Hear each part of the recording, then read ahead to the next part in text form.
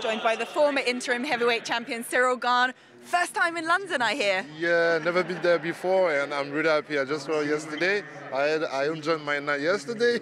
Yeah. That's a beautiful city. I love that. Great. Well, I hope you get to see a lot more of it. Look, you're here, obviously, to watch UFC London, and at the top of the bill is a heavyweight fight. Tom Aspinall against Alexander Volkov.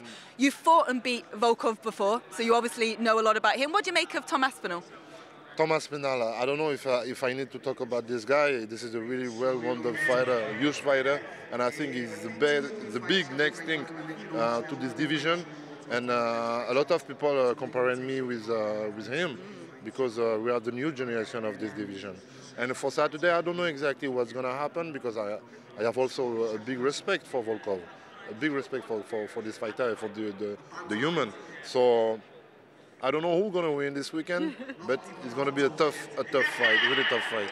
I like what you said, the comparisons between yourself and Tom, because you are being described as this new breed of heavyweight fighter, lighter, faster, the movement, etc. So can you see yourself potentially facing Tom somewhere down the line if he continues to go up the ranks? This is not a question. This is not a question. So I'm here for long years, and him also. So yes, of course, we're going to fight one day together. With pleasure. This is a pleasure. This is a sport. I love that. Absolutely. And let's talk about yourself. The last time we spoke was after UFC 270 out in California. How have you reflected on that fight with Francis Ngannou since? What have you taken away from it? I'm happy. I'm happy about this experience. I make some mistake, so I learn a lot, and I think it was not my day. Because I had everything in my pocket for winning this fight, but I don't want. So it was not my day. That's it. What do you take from that? Is there anything you say? Well, okay, we're going to work more on this, or maybe if I get to fight Francis again, depending on obviously what happens with contracts and injuries and so forth, this is what I'd do different. Yeah, I don't know what's going to happen exactly, but yes, when I talk with the UFC, with the people, my answer is just no matter anyone, anywhere, no matter who, no matter where, I'm here, I want to do my job. Yeah.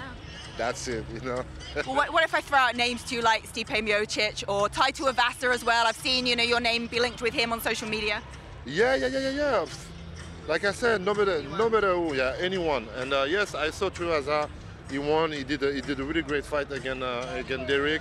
And yeah, there are Stipe, there are maybe John Jones, I don't know.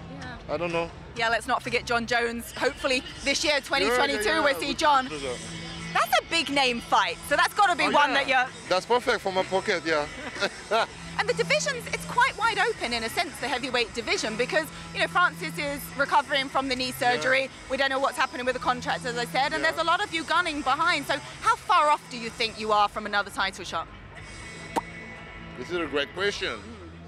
Now today we can see Europe, it's open now for the UFC. It will be great to have this exactly the same in Paris, the first event in Paris in September, like that, something like that. I don't know exactly. But yes, this is a great timing. To have you fight in Paris, I mean, you're going to see the UK fans here for all the UK athletes, and to have that same experience in Paris after, Vegas and the Apex or whatever, I mean, how will that feel to you to fight in front of your home crowd? Should it happen this year? Probably it will be really huge. I know we don't have exactly the same fun like England. Everybody knows in England the fun are really crazy. But in France the people love the UFC, love MMA. So and the people can't wait for the first event in Paris. So probably it will be a success for sure. Cannot wait. I hope that happens. Fingers crossed. As for now, what other fights are you looking forward to on this UFC London card? My prediction for the fight? Or any other fights you're looking forward to? What to say? Sorry. What other fights are you looking forward to tomorrow night? What other fighters do you want to watch? We got Dan Hooker, we got other fighters. Aspinall against Volkov. This is my division. Yep. So and seriously, it's going to be really tough. Really tough. Yeah. I don't know who's going to win, but high level in the striking, really good level in wrestling. I think who's going to win is the guy gonna find the solution. You see. but I don't know who. We will see. That's why. We will indeed. Heavyweight division, anything happen. It's a pleasure talking to you. Merci beaucoup. We'll see you soon. Yeah, thank you. Thank you.